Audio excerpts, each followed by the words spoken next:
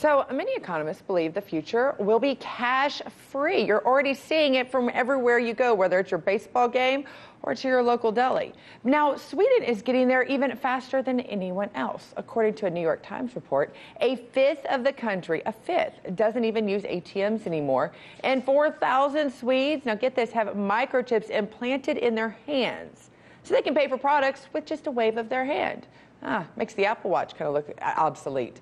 So on top of that, many Swedish companies are asking their employees to get implants to pass through access points and to pay for conveniences. Now the red flags start going up. So for our red flags, we have to turn to legal media analyst Lionel. Lionel, thanks for joining us on this. I know you've got some red flags, and I feel like I'm reading out of the book of Revelation possibly. So what concerns come to you arise from humans microchipping themselves? This is the mark of the beast. This is, listen, no, let me tell you something. I mean, I'm no biblical scholar here, but it's amazing the parallels made. Now listen, let's get down to brass tacks. Would you, not you, I wish they'd stop with this. They go, we're going cashless. We've been cashless. Where's this cash? Ever buy a house with cash or a car? We've got this. I don't even have, I got a couple of bucks. We've been cashless. But that's not the issue. One of these days, these kids, I think you call them millennials or something, they're going to take these little tiny RFID, radio frequency identification chips, about the size of a grain of rice. And they're going to be cool, Scotty. Oh, they're going to be waiting in line overnight to get implanted. And they're going to say, look at this. I can go to the drugstore. I can go to a cab. Isn't it great? How cool am I? Look, I've got this little embedded chip. And they'll say, they have medical records. And you're going to do that to grandma and grandpa in case, God forbid, they have some kind of dementia they're walking off. I mean, after all, we have it in our dogs, right? It's like OnStar for human beings. But here's the catch. One of these days, God forbid, Scotty, they find you guilty of something. And you go before a court, and they say, we're going to sentence you to prison? No. We're going to turn your chip off, and you don't exist. Poof.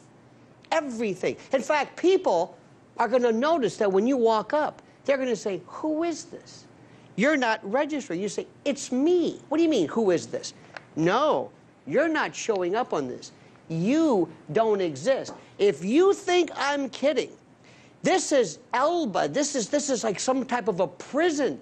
And people are going to be, one of these days, enslaved by this chip that it will replace you. Now, wait a minute. First of all, no chip can replace you. Let me just point that out. No chip can replace me. But You're telling me. We can talk about the sci-fi sets, but I also want to talk about the responsibility aspect of it. My mother used to say, if you can't hold on to a $20 bill, then you don't even need to be able to spend it. You're not responsible enough to spend it.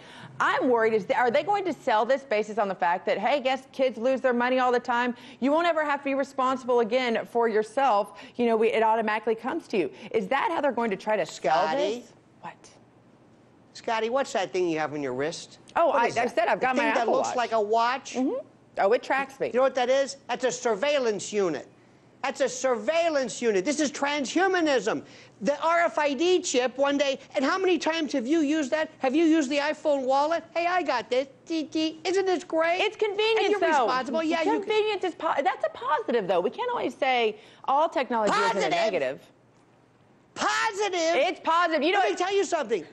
When something is free, you're the product. This is what happens. You see, we're going around and I don't want to scare you, but we've lost all sense of freedom. We're walking around here enslaved in this 24/7 worldview panopticon. You are walking around with a surveillance device on your wrist. Well, you know what? And I've got this stupid thing, too. I'm walking around with it. Well, you know what? I don't know if I'd want to be surveilled your life 24/7. Mine's not exciting. But you know what? I know that we will have you back on to continue this conversation. Thanks for joining us. Please. And this is very serious stuff. It is. Hey YouTube, thanks for checking out our channel. We hope you enjoyed the video. We have tons of content for you just like this. For more of RT America's one-of-a-kind news and analysis, be sure to subscribe and never stop questioning more.